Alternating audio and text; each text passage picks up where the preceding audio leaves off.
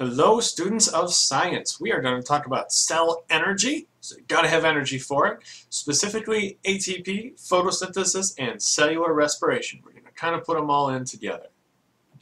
All right, let's start by talking about ATP. ATP is the energy currency of our cells, and I think of currency like money. You want to buy stuff, you want to do stuff, you need ATP. Without it, you're kind of dead in the water. Well, what is ATP? Well, let's kind of draw it out. And this is something you should have in your notes. ATP, you start with this little thing called adenosine, a couple molecules put together, and then there's a phosphate attached to it. Now, ATP actually stands for adenosine triphosphate. And based on that word tri right there, that should tell you I'm looking for 1, 2, 3 phosphates. So you will see that I have adenosine with 3 phosphates. But I want you to notice something on here. These phosphates right here are kind of wiggling. They're wiggling because I have a high energy bond, something that if you break it, energy will be released. So let's take a look at what happens when I actually do that. So here's my ATP molecule there, and if I take that bond right there and it is broken, I still have that phosphate. It's going to pop off, but importantly here, I've got energy that was released. So instead of ATP, this is now ADP, which stands for adenosine diphosphate. So ATP became ADP plus an inorganic phosphate. Now, you can also take that ADP, and this doesn't always happen, but that can be further discharged. Again, break that high energy bond there and pop. Off comes that phosphate, energy is released, and instead of ADP, it is now AMP, adenosine monophosphate, mono meaning 1.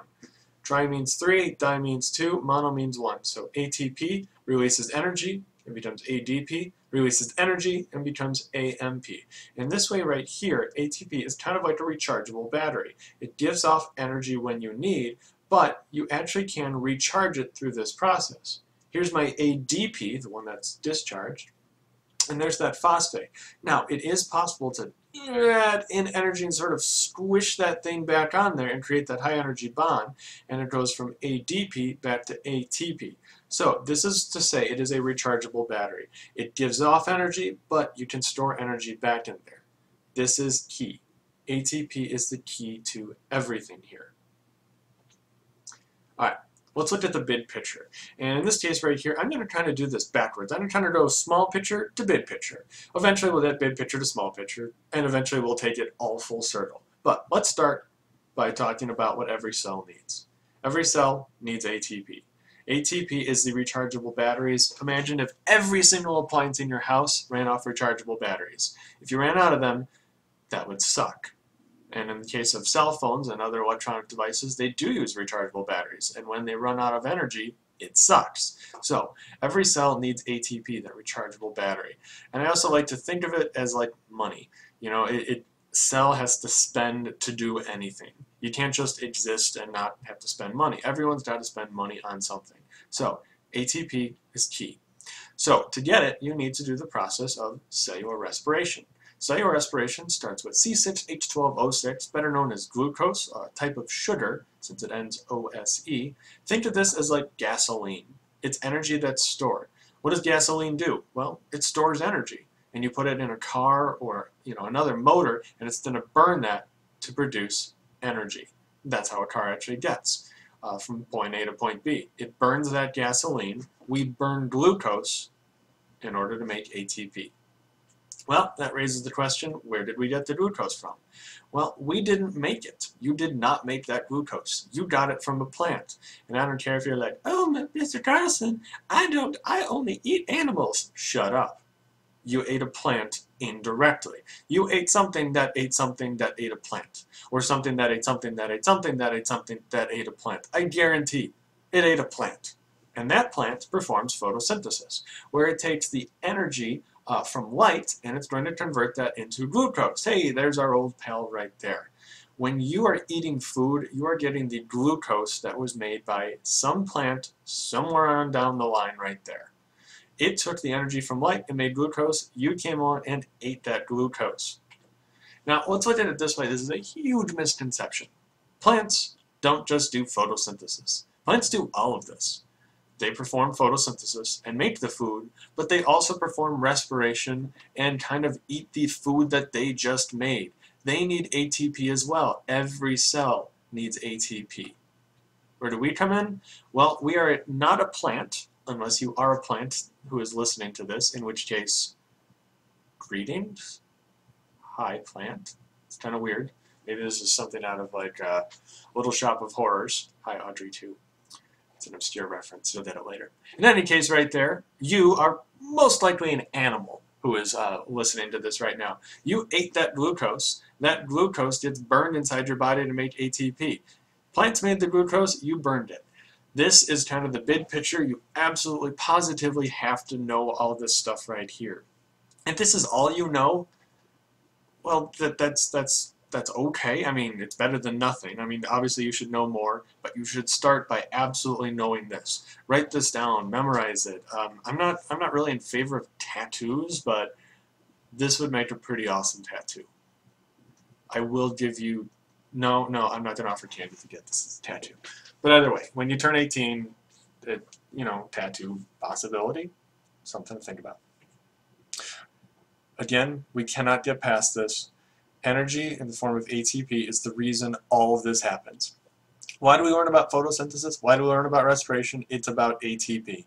It's like money. Why do people do jobs? They do it for money. Sometimes lots of money, sometimes not so much money, but they're doing it for money.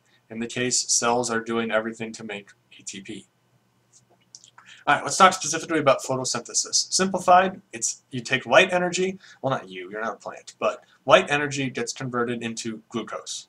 Just remember that. Photosynthesis, the main thing is you take light and you make it into glucose. Remember, glucose is like our gasoline.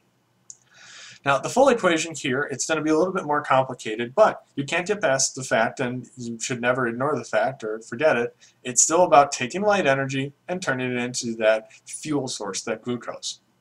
Photosynthesis also has to have carbon dioxide, stuff you're breathing out right now, plants are going to be using that, and water. This is why it's generally recommended that you water a plant. Even a cactus does need water occasionally.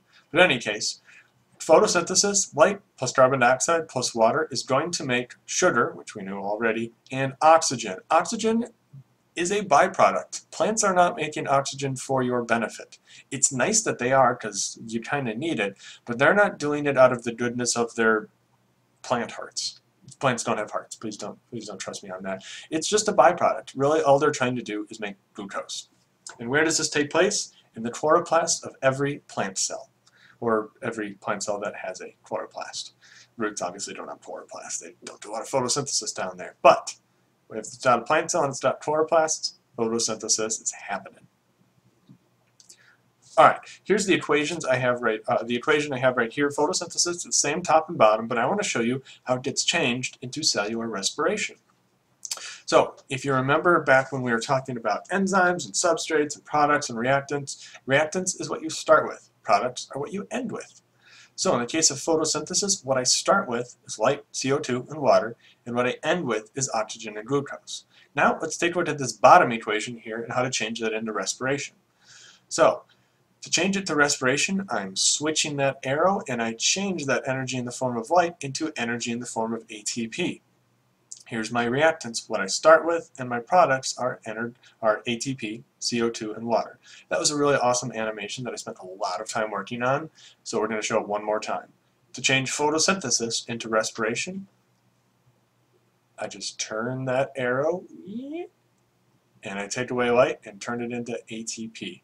Now I have the respiration equation.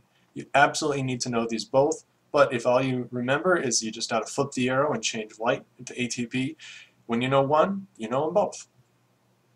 Let's talk a little bit more about respiration. Simplified, as I just said, you take glucose and you turn it into ATP. Remember, glucose is like our fuel source and ATP is like our rechargeable battery that we talked about at the beginning. The full equation for respiration, as you already saw, still doesn't change the fact that I start with glucose, my fuel source, and I turn it into ATP, where I use all my, usable stuff, like the rechargeable battery. You need glucose and oxygen. This is why you're probably breathing in oxygen. If you're not breathing in oxygen, you're dead, in which case the test will not apply to you.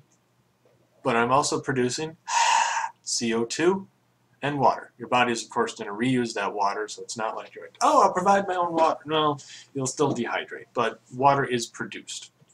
And this takes place in the mitochondria of all eukaryotes. Just a quick reminder, a eukaryote is something with a nucleus, contrasted with a prokaryote, which has no nucleus. And once again, this does include plants. Huge misconception. People think photosynthesis plants, respiration animals. No! Photosynthesis plants, yes. Respiration, plants and animals. And fungi, and protists, everything that has a nucleus performs respiration, including plants. Alright, going back to the big picture. Now we're going to go big picture to small picture. We're going to take it full circle. Remember, photosynthesis, plants do. They take light and they make glucose. Remember, that is our fuel source. It's like gasoline. We come in with cellular respiration. All eukaryotes perform this, including plants. They're always neglected and forgotten. And we eat their food. They also eat their food, but sometimes we come on and greedily yank them out of the ground and eat them. We take that glucose and we burn it because it's kind of like gasoline. And they, of course, obviously burn it too. And we're going to make ATP. Remember, this is the reason this all happens. It's all about making ATP. I hope the slow, deliberate way I'm talking is a good clue that you should know this. Know this stuff. Every cell has to have ATP. It's like the rechargeable batteries. It's like money. Everyone's got to have money. It's important. That's why they call it money. Anyways, know this. Tattoo it, maybe, when you turn 18. Or maybe, just know it. You shouldn't have to tattoo it. That would make an awesome tattoo.